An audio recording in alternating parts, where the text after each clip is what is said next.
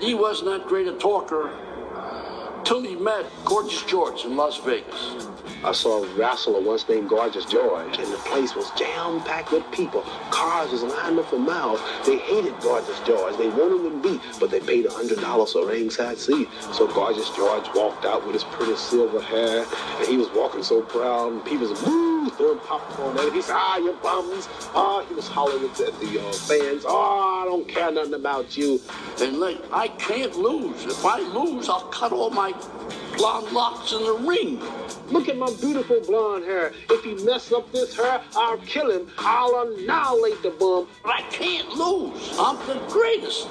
So I got this from Gorgeous George. I said, this is a good idea. Look, he's getting rich. So I start talking. I am the greatest. I cannot be beat. I'm too pretty to be a fighter.